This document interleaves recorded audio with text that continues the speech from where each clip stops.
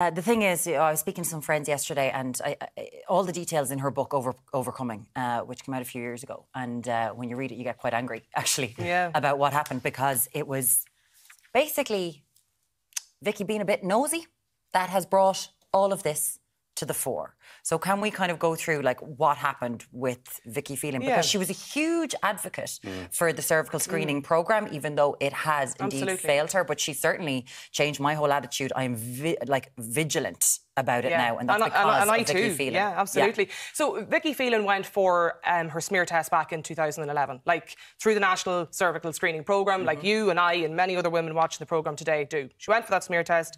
The sample was taken. It was sent off to the lab. I mean, I would never know what lab or where my smear test result ever went to. Vicky's was sent off to the lab, and the results came back. No abnormalities, all clear. You know, go on about your day. We'll see you in 3 years' time. That's usually kind of the protocol, that you wouldn't go back for another smear for 3 years at that particular age bracket. 3 years later, Vicky Phelan goes back for her next smear test in 2014. Again, that sample is sent off for review. It's sent off to the same lab, which is Clinical Pathology Laboratories in Austin, Texas. And a month later, Vicky Phelan gets the news to be told, you've cervical cancer. Now, what's protocol throughout the cervical screening audit is that once somebody is diagnosed, or their sample comes up as abnormal, or once they've been diagnosed with cervical cancer, there's always protocol that there's an internal audit as a result of that. That internal audit was carried out, and it was found that the 2011, the initial smear test that Vicky Phelan went for, that result was actually incorrect.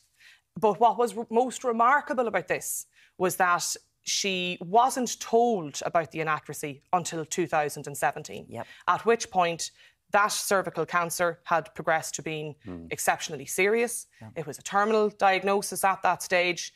And the reason that we know about all this is that Vicky Phelan took a case, she sued for damages against CPL Laboratory, and that settlement was made in the High Court here in Dublin of €2.5 million. But the reason that we know about this, the only reason that we're talking about Vicky Phelan here today, is because Vicky Phelan would not sign. When the piece of paper was put out in front of her and told, will you sign the non-disclosure, the confidentiality agreement, or the confidentiality agreement, she wouldn't do it. And we'll give you more money. You'll get a higher settlement. Absolutely. Which, let's be honest, at a time of exceptional difficulty for Vicky, for her family, and obviously her main concern, her 2 children, Amelia and Dara, and her husband, and wanting to provide for them in the future, I'm sure, like, for any of us, I mean, I've been thinking about it myself in the last day or so, that had to have been a very difficult decision to make, but it wasn't for Vicky Phelan, because from the very, very outset, and her solicitor, Ciarán Carroll, made that point yesterday, the one thing Vicky Phelan always said was that I will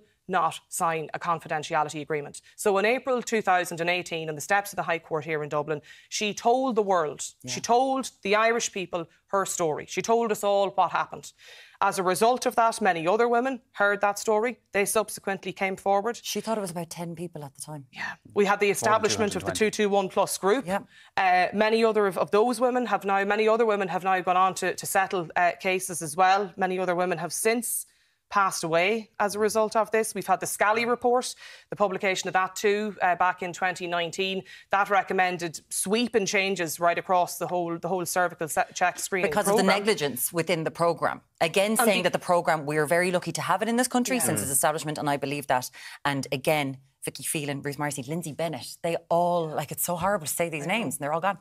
They all spoke about how important it is, but they just wanted transparency to be like, if something's wrong, tell us. And one of the things as well, I suppose, that Vicky very much wanted was, and we know this because throughout, in the subsequent time and years after that High Court appearance, she continued to fight. And I think that's what has made Vicky Phelan such a national treasure for people, is that cancer is something, and Muireann, you and I know this very well, it's something that affects every home in the country.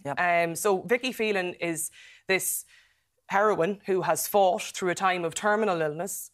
When she was asked to sign this confidentiality agreement, she lifted the lid on one of the biggest medical controversies to ever hit this country.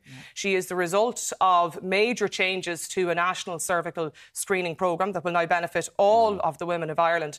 And she did that at a time when she was extremely sick. And she continued to fight and to fight and to fight. And I think that is what makes the whole nation mourn for Vicky Phelan yesterday. And it's one of those ones that, I don't want to say bittersweet, but she achieved so much in Ireland, achieved so much for women, and yet in her lifetime did not see mandatory open disclosure passed.